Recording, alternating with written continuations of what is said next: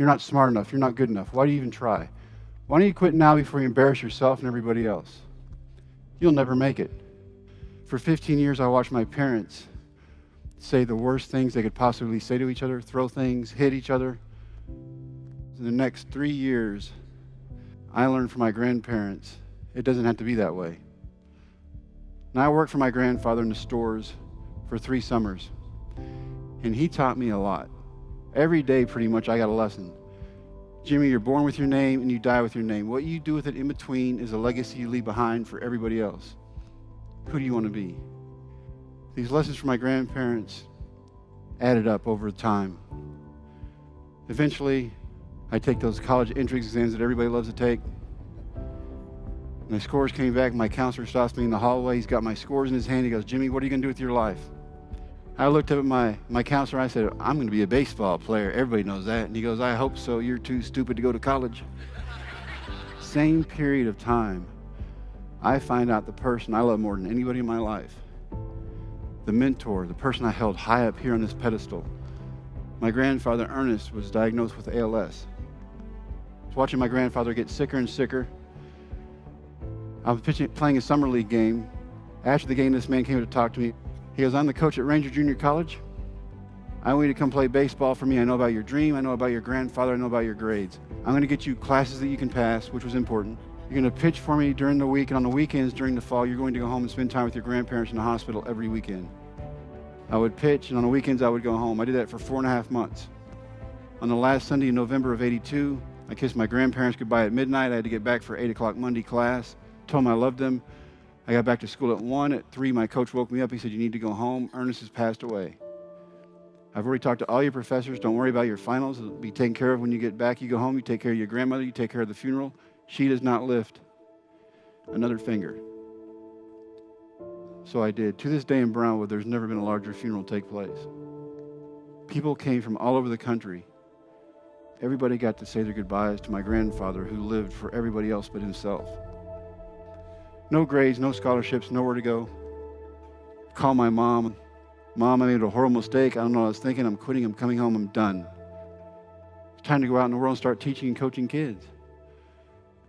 And that's when I found myself at Reagan County High School in Big Lake, Texas. I inherited a baseball team that had won 1 game each year for the 3 years before I got there. So the first thing I did as a head coach was I kept that one team on the schedule. You're going to respect this game as long as you're on my field and you're playing for my team. We're going to do things the right way. Athletic director and head football coach at Reagan County High School pulls me aside one day to tell me if it's ever close or they're ever behind, they're going to find a way to lose. Their parents are losers, they're losers. It's just in their DNA. They're not even going to graduate from high school. They're going to work in the oil fields and gas fields like their dads and their granddads did. There's nothing you or anybody else can do about it. You have taken these kids as far as you can. See, the problem with that little talk was that 2 of my kids are behind the lockers changing. Before I get to my field, spread through my team like wildfire. The guy not only in charge of all the coaches, but all the kids thought they were losers. I walked down the left field line, not one kid's looking at me. I started talking about hopes and dreams and setting goals. And then my catcher looked at me dead in the eye and he goes, why are you telling us to chase our dreams if you're not willing to do it yourself? We think you still want to play. And I said, no, sir, I want to stay married. Thank you very much. But coach, the way you teach us the game, we know your heart's still in it. You teach us how to act and react to every situation that comes up. We know what the other team's going to do before they do it.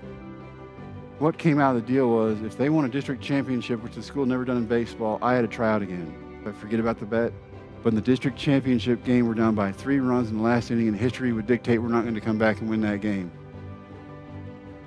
I watched this group of kids that nobody believed in, including themselves, come back, score 4 runs, win. It is one of the best sights I've ever seen in my life. They're hugging each other, they're hugging the trophy, they're hugging their parents. This kid on my team, you see tears in my eyes. And when he sees me, he starts giggling. Big fat coach in driver's seat, crying like a baby. Pats me on the shoulder, walks by, goes, we did our part, now it's your turn. I have to go do this. Every kid on the bus, coach, we did our part, now it's your turn. I find a tryout. My dad helps me find it. I made a promise to a group of kids that if they did something nobody thought they could do, I would try to do something I know I can't do. Embarrassing, humiliating. I can't do anything about that. I made a promise. I'm living up to it. Young guy catching me who just graduated from high school gives me a sign for a fastball. I wind up. I throw it as hard as I can. I look over the catcher's head behind the screens, gas weighted scout, shaking his radar gun. I do not even throw hard enough to register. Gasway, the scout, meets me in my car.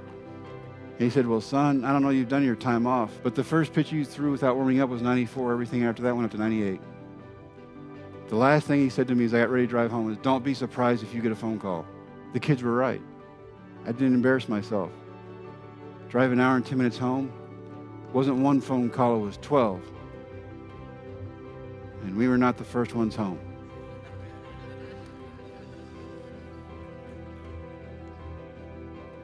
So my ex-wife hangs up the phone, turns around and said, so, where have we been? My oldest daughter, who's 4 at the time, and holds on to me every time she can, holding on to my pants as she looks up at her mother and goes, we're not supposed to tell you.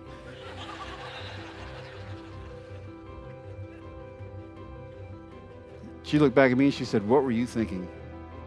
I said, I'm a man, I'm not supposed to think. She goes, what are you going to do now? I said, the same thing I was going to do before. I'm good at coaching these kids. I'm trained for that. I'm successful at that. I win everywhere I go. That's what I'm good at. This thing over here, this baseball dream, has never, ever worked. I've wanted to play since I was 5. It's never worked. She said, you better listen to phone calls. They wanted me to come back in 2 days and throw again to see if I could actually throw that harder if my arm had fallen off. Because I'm telling my kids they want me to come back and throw again. My kids go, Coach, you told us if we ever had our dream in front of us, you'd chase it no matter what. 2 days later, I go back and throw again. It rained so hard they had to hand me a brand new baseball every pitch. Slamming up to my knee in mud every time I landed, 98 every pitch. Our big league general manager's there. He goes, you can smile, you're going to be in Texas tomorrow. And I just looked at him and I was stunned. I was like, what? He goes, you're in the big leagues. I'm trying to process how in 3 months I've lost 60 pounds.